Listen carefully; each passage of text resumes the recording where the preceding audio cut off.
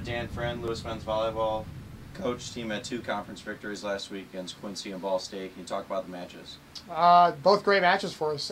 We knew we had to rebound. We had a rough week the weekend before.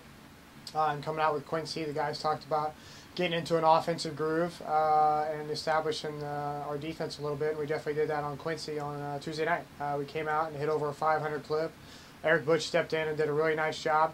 At the same time, we brought a ton of pressure from the service line and ultimately put us in a position to win that match in 3.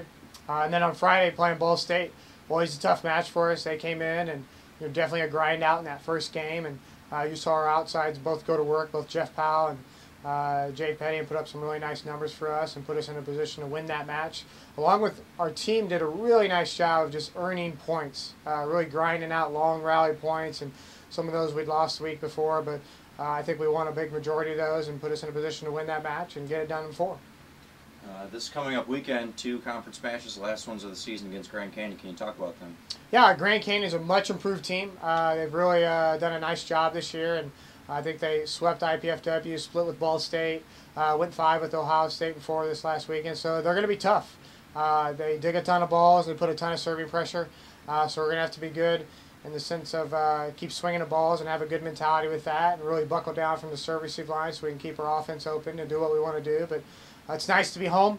We play good volleyball at home, and I'm looking forward to competing with those guys on 2 matches on both Friday and Saturday. Saturday night, senior night. Can you talk a little bit about the seniors?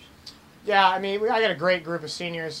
Both Aaron Flick and Matt Gallick were both captains, and Omar Sanchez, who's been here 3 years, and I can't say enough words about those guys. Aaron and Matt have been through a lot with me over the course of 5 years, and really brought a lot to the program. And Omar's brought a lot in the sense of coming from a different program and really grinding it out and putting himself in a position to help us every day. And I'm going to miss those guys a ton, and I hate to see them leave. And so I look forward to having a great evening with those guys and playing a great game of volleyball.